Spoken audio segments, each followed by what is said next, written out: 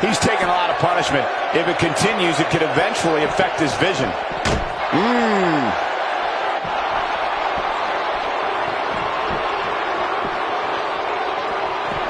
Wow, what a move from Brock Lesnar. That's how you sweep an opponent under the carpet. That has got to be it. Oh, shows no mercy. And that poor chair. It looks like a twisted heap. Ain't no stopping him now. Would set them on a collision course for this very moment. It's all or nothing. And these two men wouldn't have it any other way. Whatever the outcome here tonight, this Brooklyn crowd is sure to be satisfied with this one. Message delivered.